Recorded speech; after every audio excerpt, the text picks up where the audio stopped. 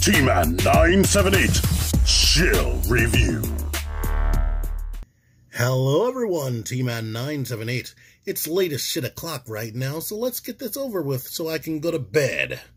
What you're witnessing right now is Marvel Legends series Mr. Sinister 2019 flavored. Mr. Sinister has a lot in common with the Hyperion body mold. He's mostly cast in a marbleized plastic. Lightfoot Brock hates the fact that he's not painted, but I think he can get over it. His delicious double-layered cape weighs more than some of your pathetic action figures. It appears to be painted on both sides. Same goes for his collar.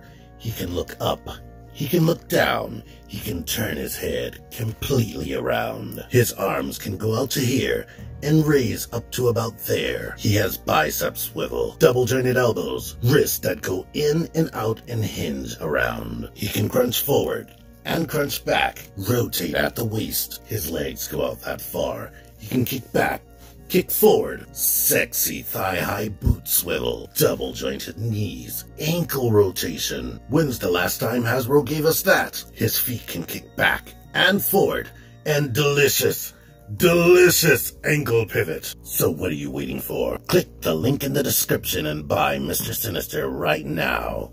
He's waiting for you, and he'll be there in your nightmares. If you came here for an actual review, I like him, I love him. This is an awesome figure. Thank you for watching. Until next time, T-Man 978 out of here.